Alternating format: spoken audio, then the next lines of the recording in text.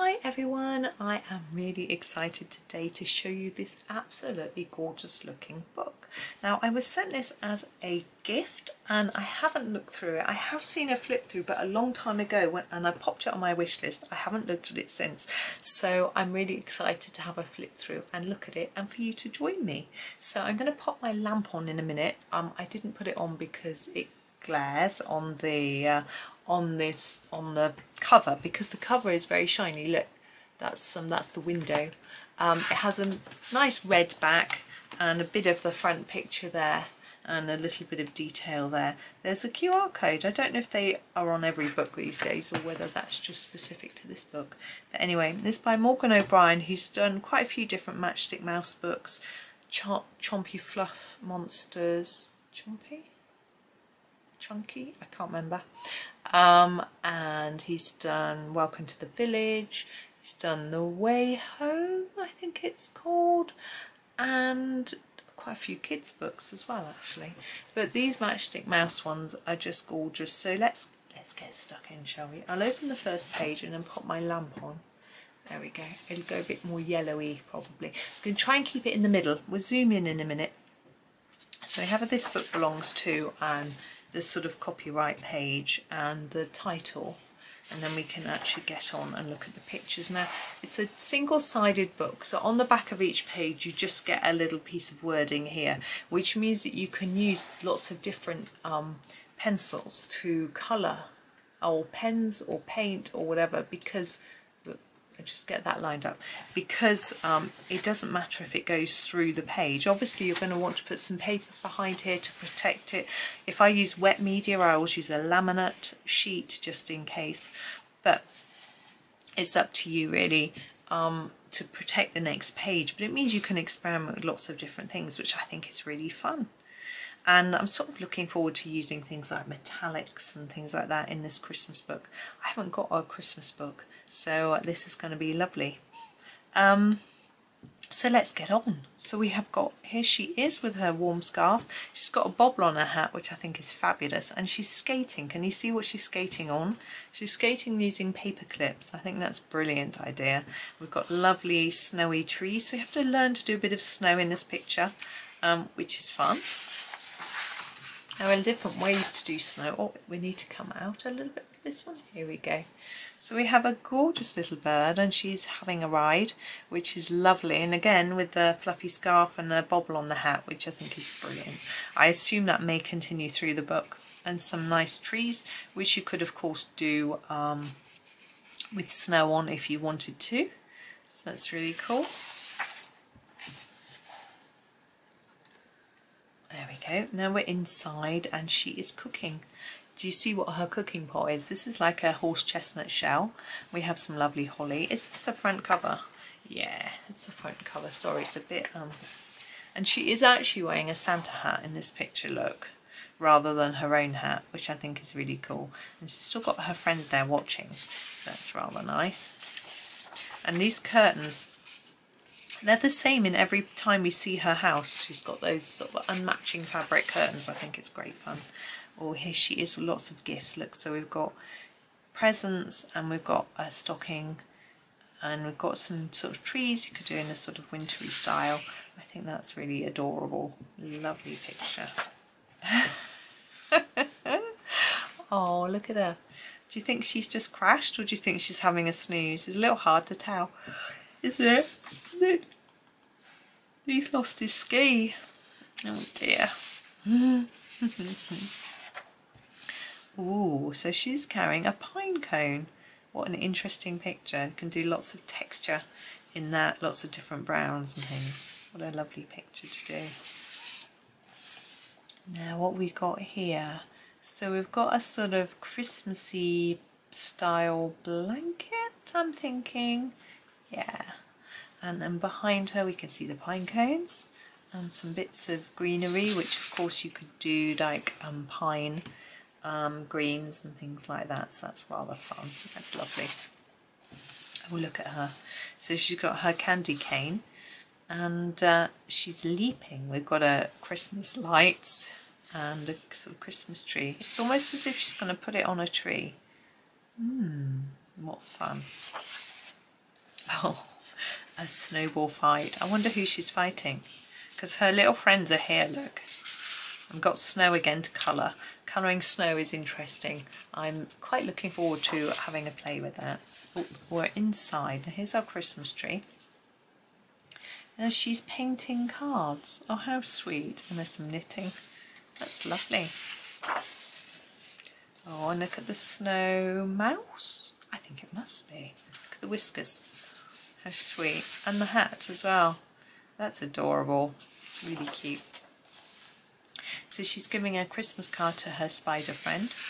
It's really sweet. She's got a sack. Is that a sack of cards or a sack of prezzies? We don't know. It's lovely. And a cute scarf. It's night time. Look at the moon.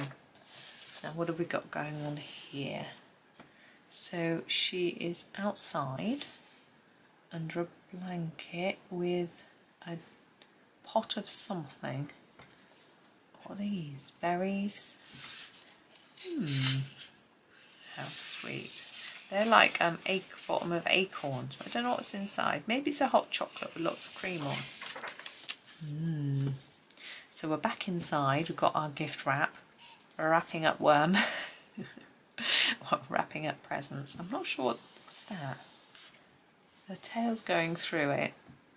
As we've got, oh, it's the sticky tape. Look, we've got sticky tape, of course.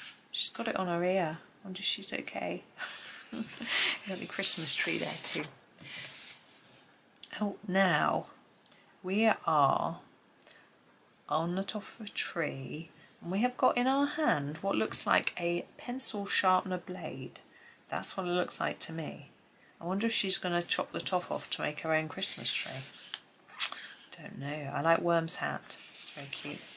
Yeah, look. So here's the top of the tree. An owl's helping to carry it along. It's really cute. Got snow again. That's really fun. And here's the tree being decorated. A lovely star. The different bits. Here's a candy cane. Look. That's lovely. It's so cute. And the Worm's still got his hat on. Now we've got a nativity. Look, little figures. Oh, that's so cute. Oh, adorable. And look, there's even a palm tree. Got a star, a stable, little baby. It's adorable. Oh, now we're singing some carols. Having a good old sing-song. That's rather cute, isn't it? Worm doesn't need a book. He obviously knows the words. Oh, and now we're cozying at home, look. There's a lovely cosy autumn picture of it like this, but this one is obviously Christmassy. We've got the tree and prezzies. We've got a lovely drink. Snowing, a pine cone tree. Really fun. Ooh, now that is a big sack. Huge, huge. I wonder what's in there. She must have presents for everybody. Wow. That's quite a big gingerbread man, isn't it? Quite a big one. Well, interestingly, that she's taken look, she's taken a button off. She's having a nibble. Oh, it's cute. And she's knitting by the fire. I like colouring fire. That'll be fun. We've got lovely stockings. You can see the Christmas tree again. We've got an open window with nothing, so we can choose what to do with that. So that's good fun. Oh, we're baking again. So what have we got going on? We've got a pan and a worm. We've got cabbage, berries. Looks like cheese. I guess she is a mouse. And nuts, bits and pieces. A leaf. I'm not sure she eats leaves. I'm not sure what this is here. I guess it's whatever you want it to be. But that's lovely fun. Oh, and here she is on her broomstick, and she's obviously delivering some goodies in that basket. It's a rather sweet picture. She's off she goes. Oh look, cookies. So here's somebody's front door. She's going to deliver something, and in there as well a little drink presumably. Or is she in her own house? I don't know. Oh. Tossing a pancake. That's really sweet. I don't think I associate pancakes with Christmas, but do you see? What's that? That's one stuck up on the ceiling. Look, where she's tossed it in the wrong place. How sweet. Oops. Ah, and look, owl, and there is a lovely candle, and then they're having their Christmas cracker. That's really lovely. Oh, and little beetle's got one too. Oh, and they're having gifts, look. Lovely prezzies. Owl's got a hat and scarf on too. Very cute. Oh, and she's unwrapping something. What do you think that is? I don't know. We've got ball of wool, a rocket thing. Oh, look at that. It's a cute little toy. That's really, really sweet. So you can do whatever colour you like for that one. That's really pretty. Oh, that's the last picture. So I'm going to choose one to colour, I thought. I'm going to pick one that's the least Christmassy, which sounds a bit odd for a Christmas book. I actually thought this one would be quite good because although they're wearing a hat and scarf, it's not really, really Christmassy. But I thought I might have a go with my metallic pencils. We'll see how far we get. I brought my soft touch in as well, just in case we sort of run out of ideas really, because sometimes it's a little bit limited with the metallics. There's the swatch chart, so you can have a quick look while I just get the pencils out of the tin. Whoop, there we go. I do need a couple of pieces of paper to put behind the page. Sorry, perhaps I should have done this off camera, but never mind. Now what I find with the metallics is on their own they're okay, but I often like to combine them with each other to make different colours. So we'll see what we can do. I think if we start with the trees. Now the greens are quite muted, as you can see. We have a few olives and a few really bright greens, and then the rest are more sort of bluey greens. But I think this sort of African jade might be a good colour to start with for the trees. So that's what I'm going to do. If I can find it, here it is. And I'm going to do all the trees with a layer of this to start with. And then we can put a bit of shading on them. I'm not sure, I know I said when we were flipping through that we could do snow on these trees, but I'm not sure. I don't think I will. I think I'll just leave them green because we've got the snow in the sky, and I will probably leave that just white. I think it could be stars, of course, although we've got the star shapes, which are probably stars. So I might just leave it so that those circles are snow and the stars are stars. I don't know if that makes sense, hopefully it does. And so we'll just move around, put down a fairly heavy-ish layer of this. I'm not very good at staying in the lines or covering it all quite up. So often with the black background you can see much more easily where I go out the lines, but it's what it is. See, that looks like there's snow there. I'm going to colour it over. Now I want to darken up some of the areas of these trees to make it look like there's shading, but with my metallic pencils I don't have a darker green than this, and this is only just dark enough for my liking anyway. So we have to be a little bit more inventive. Now one option which I use a lot is to use the black, because or a dark grey, because they can shade, or you could use a brown. The browns aren't particularly dark though, so I don't think they're going to work in this instance. So I'm actually going to grab the black. It is called the Mythos black, and what I'm going to do is just put a little bit in the areas where I think it's going to be a little bit darker. Sorry, my desk has decided it wants to groan. I don't know why. Like that. It's because I'm leaning. No, I don't know what it is. Let's just hope it doesn't collapse. Imagine. It'd be quite entertaining. Now I'm going to go back to the green, the African jade, and go over those dark areas because I don't want them to look like they're just black. And also just take that darker colour down a little bit, and you can see it just makes the tree look a bit more layered, which is the effect that I'm after. So while I'm colouring, I just want to say a thank you again to the lovely lady that sent me this book. It's a lovely, lovely book. I'm very excited to have it. Now, I'm trying to think about stars and beaks at the same time. I think I won't think about beaks yet. I think maybe we'll do the stars now, because I know what colour. The brightest colour yellow, whoops, is the Vegas yellow. And I'm going to use that on all the stars. And the reason I'm doing the stars next, which might seem a bit odd because they're such a small detail, is because I know what colour I want to do them. I want them to stand out really brightly from the sky, and this yellow is a brilliant colour for that. And so I need to make sure that everything else I do maybe isn't this colour, so that these stand out. So I think if I pop it down now, that helps me to remember that I need to not do this colour for anything else. There we go. So my next part is going to be Matchstick Mouse herself. I'm going to do her in some shades of brown. We have, I'm just having a look, the Bismuth crystal I think is probably a good place to start. Finding it, there we go.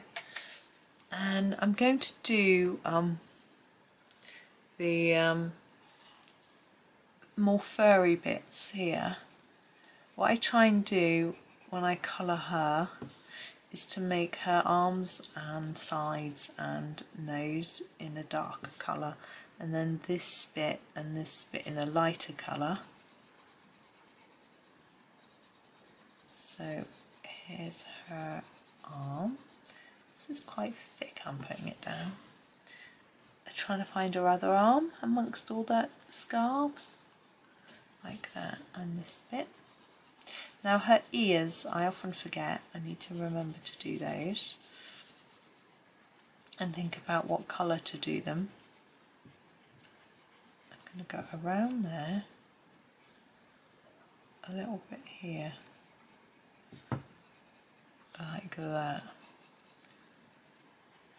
a bit under there. There we go. Now the inside of the ear I tend to not do brown. I think that one is the outside. I always struggle a little bit which way I'm supposed to be doing it, but I've done it like that now. And so I want a paler colour for the sort of body and face. I think the Harvest Gold is quite a good one. It's quite a browny yellow.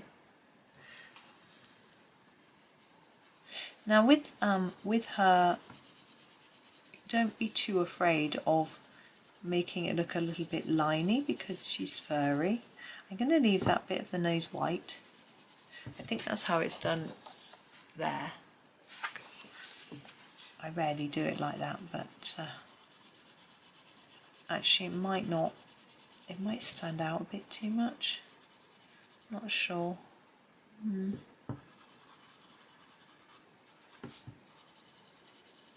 She's got her eyes shut. She thinks she's frightened. She looks happy.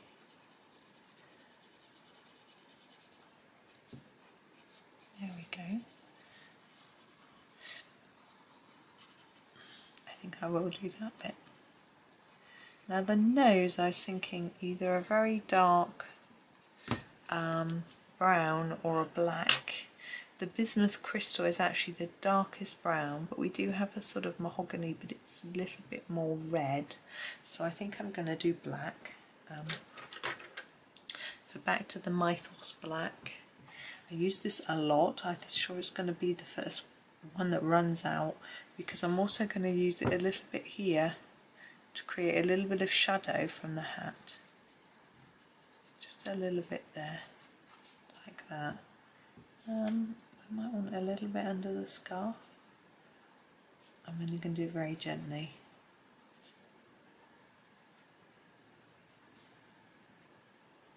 A little bit from our bird. There we go, leave that there. Now inside the mouth, I've got the little tongue. I think I might just put down a bit of this black really lightly, not trying to avoid the sort of tooth. And then I want a pink. Let's have a look. I'm thinking Burgundy Rose might be the one to go for. And we'll just go over the top of that black and on that bit, so they look slightly different. The black doesn't really make that much difference, I think it's fine. Okay, bird. I'm thinking bluebird. I think that would be fun, but I think we could do her or him in a similar way to mouse. So where we've got this bit here, maybe do this bit lighter and this bit darker.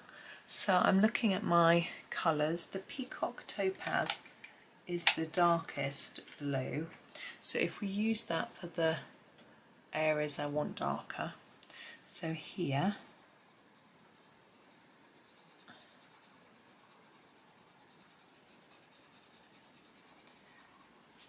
and I try and colour in the direction that the lines are drawn, because that's obviously the way that the feathers are supposed to be falling, or growing, or whatever. Falling isn't really the right word, is it? So I try and colour sort of in that direction. So I'm going to fade that a bit there, and then do a bit of a darker bit under here. And then start to fade it a bit, that to there,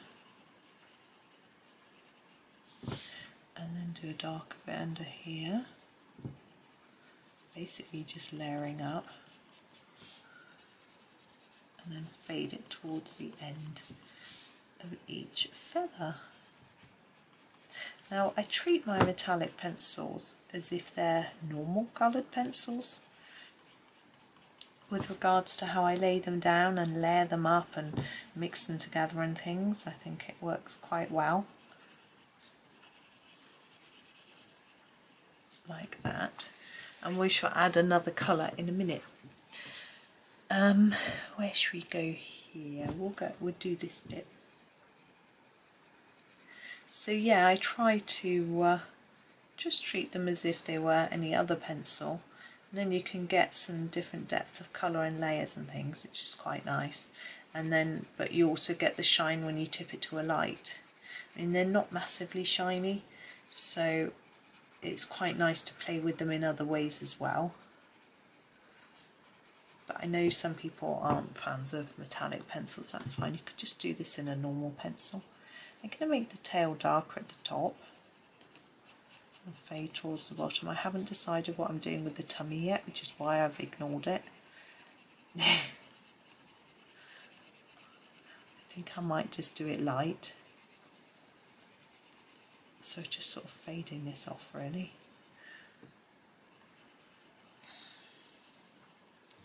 Now we want a lighter blue.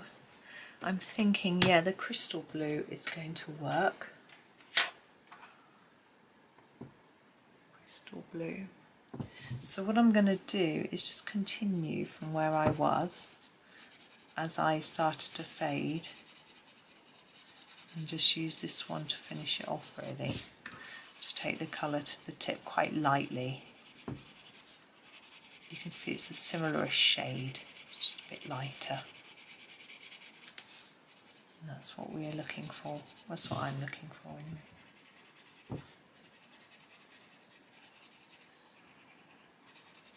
So you could probably get, I mean, you could do any 2 shades of blue really for this. You might want a more grey blue if you want to try and match, but it doesn't really matter. Of course your bird could be any colour. I wouldn't do the bird browns if you've done the mouse browns. If you do want a brown bird, you can do a grey mouse. You know, there are lots of options there. See here we've got quite, it's looking quite stripy. I'm really tempted to try and eliminate them, but actually they work with the featheriness, because that's a word. I've missed out so many stars. All these stars. Never mind, I shall do them in a minute.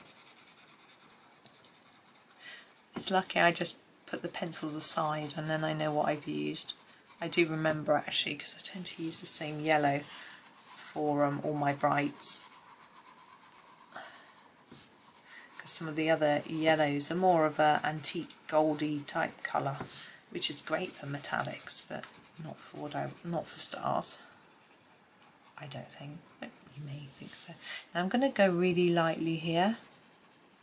I should really keep going with that direction.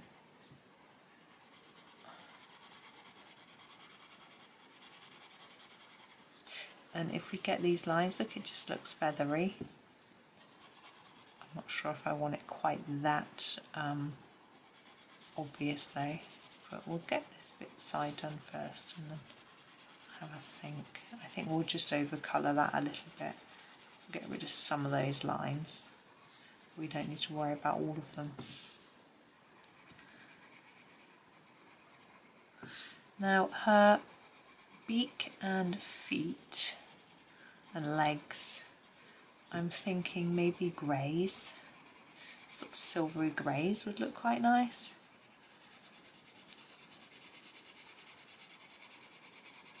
So I think I will choose some in a minute. There's a few different shades to pick from.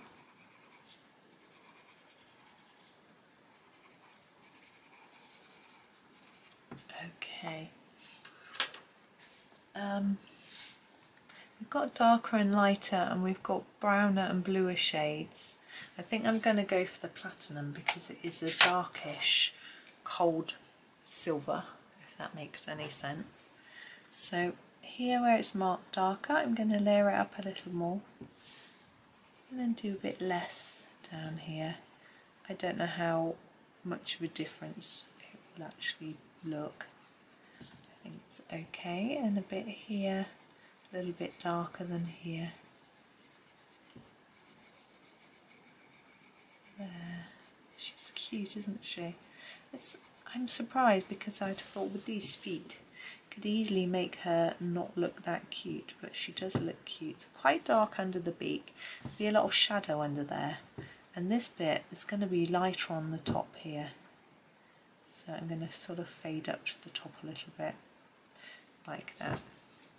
Now I'm going to do the stars that I missed out with the Vegas yellow. While I think about Mouse's hat and scarf. Now the pom-pom, it's tempting to leave it white, but it's against the white paper, so we won't do that.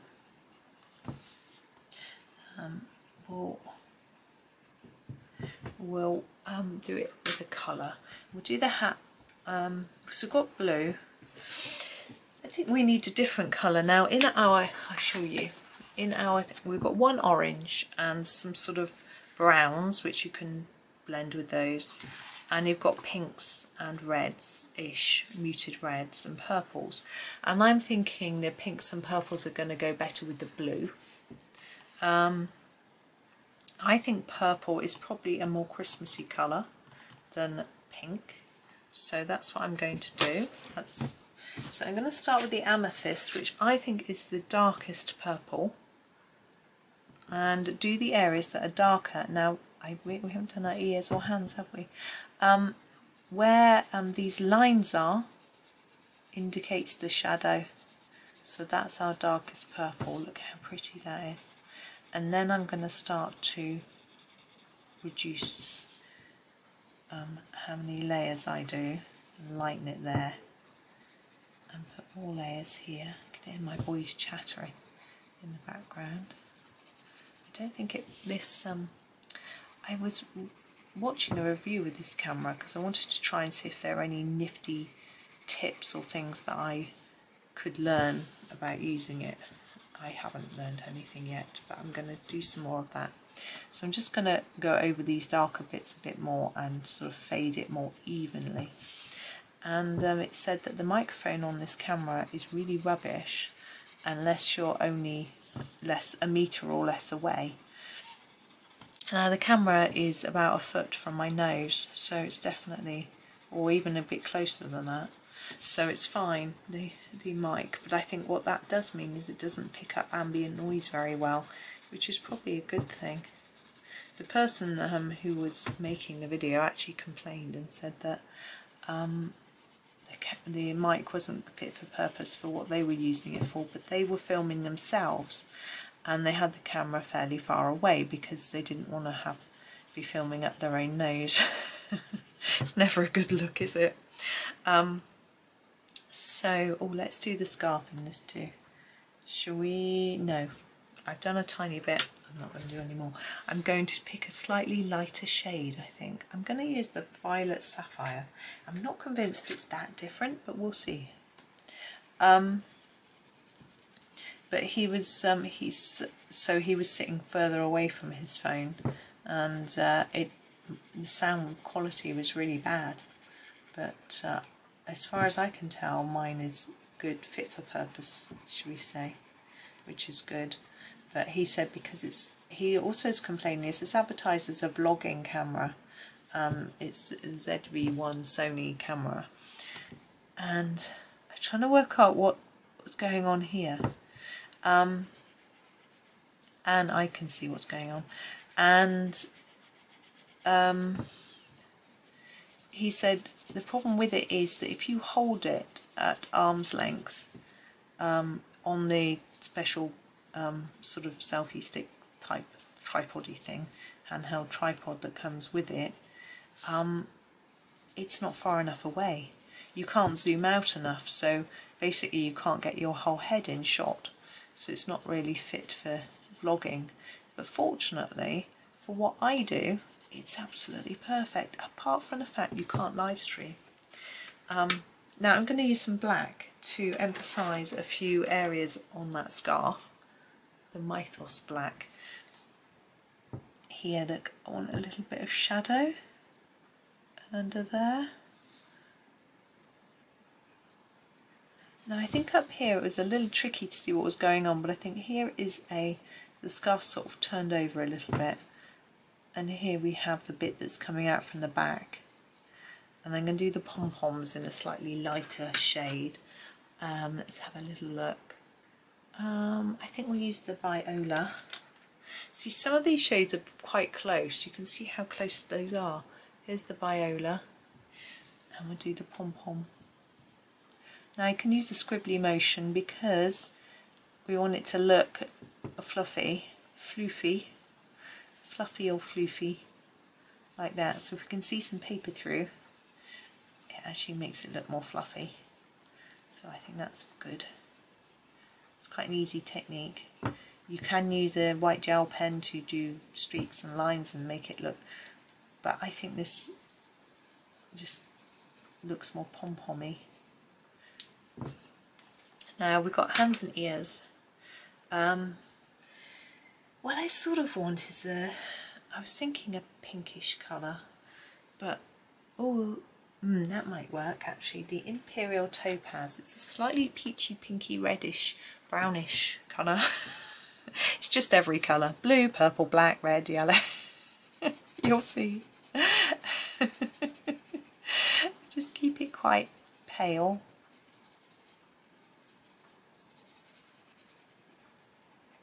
Like that. There we go. Now I want to do a couple of finishing touches with some Gellyroll pens. I'm going to use these gel pens, and I'm going to use the yellow and the silver. I use these two the most out of this set. This is the hashtag 551, and I'm going to use it to draw around the edge of each star. I think it will just add a little bit more sparkle to it, and it is a Christmas, it is a Christmas book after all. It also hides where I've gone out of the lines, which is good. Oops. But I just add my own layer of mistake instead. Never mind. Oh, that one. You could colour the whole star in this, of course, but I'm just showing you the difference really between the metallic pen and the metallic pencil, and I rather like doing it this way.